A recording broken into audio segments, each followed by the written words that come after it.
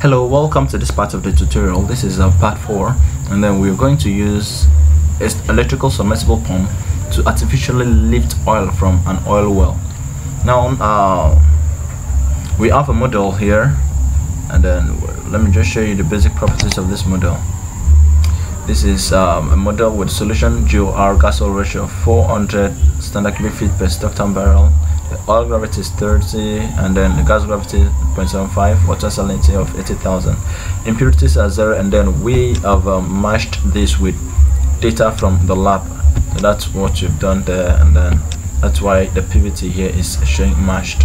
Okay, and then well is actually naturally flowing well, and sure, okay, all this ones. So this is our IPR, and then the IPR, this our reservoir data, a permeability of 150, reservoir thickness of 100, drainage area of these, and then notice our reservoir pressure is this and temperature is 200. Okay. So if we look at the IPR plot, we'll discover our absolute open flow potential is about 29,049 stock ton barrels per day. That's good. The skin is 0, and then the formation PI is 10. Okay. That is that. So now let us look at the production from this well. Okay, our top knot pressure for this well is 250, then the water cut is 0. So let's just continue. Let's perform some sensitivity analysis. What happens to this model if the pressure is currently at 4,000? Okay, what if it reduces to 3,000 and then to 2,000? What if the water cut increases? Let's just try that. What will happen when the water cut increases? What is water cut? Okay, when the water cut is currently at 0, what if it increases to 20, to 40, to 60, perhaps to 80, and then let's check up to 90? What will happen? Will this well continue to produce? So let's just run sensitivity analysis. Okay, now this is that at pressure of 0 water cut, it's not producing, and of course it can't produce. So at a pressure of 2,000, there is no production at all. At a pressure of 3,000, there is production up to water cut of 40. So above a water cut of 40, there's no production. Okay, that's wonderful. But our pressure is actually at 0, so there should be water production all through.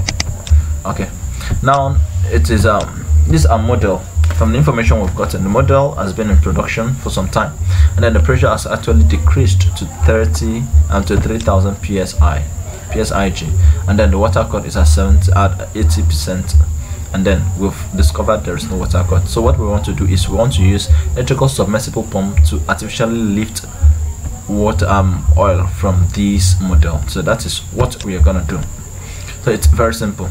Now first of all, we have to change this. If you look at this the summary system summary tab, we'll discover that the artificial lift method is none, so we have to change this to electrical submersible pump. Okay, having done that, another thing we have to note is that the electrical submersible pump is something that will be installed downhole, and it is expected to fit into the casing, so we'll be required to supply additional information in this downhole equipment.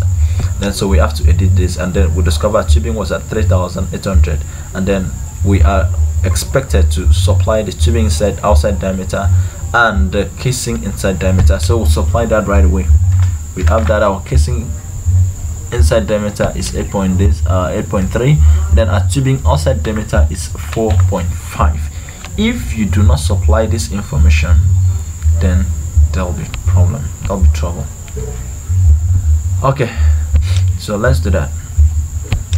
So now we've updated that. Let's recalculate our IPR to using the information we've gotten now, that the pressure is now at that, and then the water cut, the pressure is now at 3,000 psi, and the water cut has increased to 80%. So we'll use that to recalculate the IPR. Then we'll discover our open flow potential has reduced to 23,000. Okay, and formation PI is at that. It's okay. So let's immediately go and then design our ESP. We have the following information: that the pump depth and the pump is installed at a depth of 7,000, and then the operating frequency is at 60, and the maximum outside diameter is 6. The cable length is the same as the pump depth, and then the gas separator efficiency, let's leave this at 0, but we'll have to determine if the gas should be separated from the oil, it should be allowed. Then what we're actually going to use to determine that is the Dunbar plot. I'll show you how to use the Dunbar plot later on. Okay, the design rate is 12,000. The water cut has increased to 80 as we were told, and the top node pressure is 250. The safety margin is 0, pump wear factor is 0.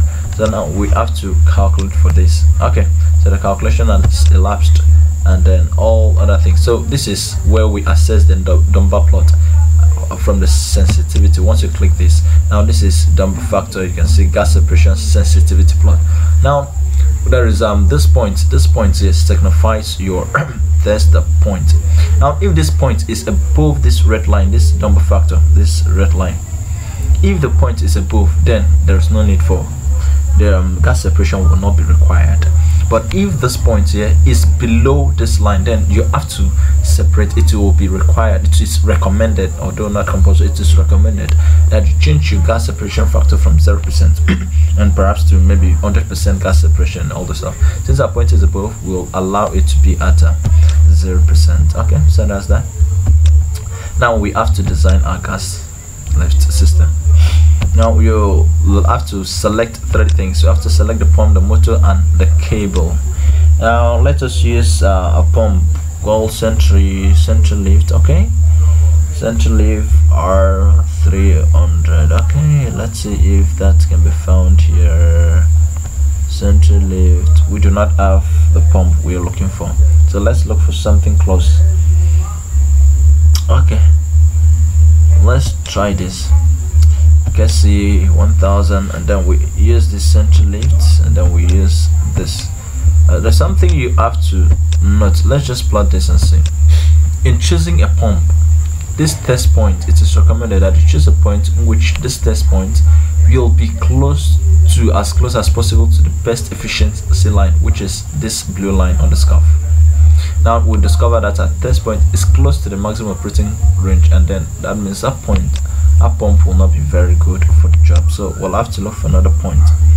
Now what you have to do to note in choosing a pump is that a pump should be able to produce the range. Now we are producing at 12,000, that's a design rate, 12,000 STB per day, so we are looking for a pump that will be able to produce at that range. Now let's look at this. Okay, then the minimum range is 6, okay, and then the maximum is 18. That's actually good. Okay, so let's try that. Let's try this radar, and then let's use radar, and then wow, there are no cables for that. Okay, let's use this, and then we have to use this. Let's plot and see. Okay, you see it's now very close to the best efficiency line. That means it is good now, so we can actually use that. Okay, that is that. So we've designed. Now the number of stages we need is 106. The power required is this. Also all the other informations have been calculated by Prosper, so we are good to go. Now let's go and perform. Okay, done. So let's now go and perform some sensitivity and see if our model will now run. So we have to update this to 80. Okay, now we'll actually run this, but let's add another parameter, which is our operating frequency, and perform sensitivity analysis on the operating frequency. The operating frequency we are actually using is 60 Hz. Now what will happen if the frequency was to be 40, 50, 60, 70, perhaps, and up to 80? We can specify something more than that, but let's just stop there for now for the sake of time. So let's calculate and see what will happen as at different frequencies and different water cut and at different reservoir pressure. So our calculation is still proceeding. Okay, we're still there. Or it's taking time, 15, 16 seconds, 17, 18. Okay, our version will be there. Okay, Okay, now you're done after 29 seconds. Now let's just right away go. If you look at this, you can actually look at the sensitivity analysis data, but let's just look at a pressure of 30 3000 psig and a water cut of 80 now, and at a pump rate of 60. So we see we now have production. Our oil rate is at 2405. So we've succeeded. That is the actual what we actually wanted to do, to make this well produce at a pressure of 3000 and a water cut of 80. So we have succeeded, but we can actually look at, okay, what if the pressure reduces to 2000? Okay, you see, we've sustained production up to, you see, up to 2000 and a water cut of 80. There's still production producing, although at a lower rate. So model is actually something wonderful. But let's look at that 3000 again, and at a frequency of 40. You see, we have production but at a lower rate.